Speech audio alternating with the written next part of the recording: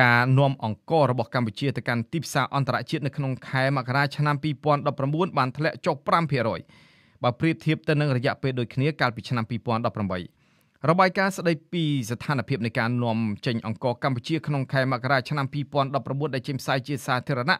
ដោយក្រសួងកសិកម្មឲ្យដឹងថាកម្ពុជាបាននាំចេញអង្គរជិត 60,000 តោនក្នុងខែមករាឆ្នាំ2019នេះគឺបានធ្លាក់ចុះចំនួន 5%បើធៀបទៅនឹងទំហំនៃការនាំចេញអង្គរកាលពីខែមករាឆ្នាំ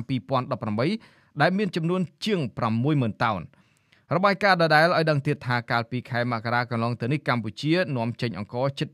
24,000 តោនទៅកាន់សហភាពអឺរ៉ុបនិងចិនជិត 20,000 តោនទៅកាន់ប្រទេសក្នុងតំបន់អាស៊ានជាង 90,000 តោននិងទៅកាន់ប្រទេសផ្សេងទៀតជាង 7,000 តោន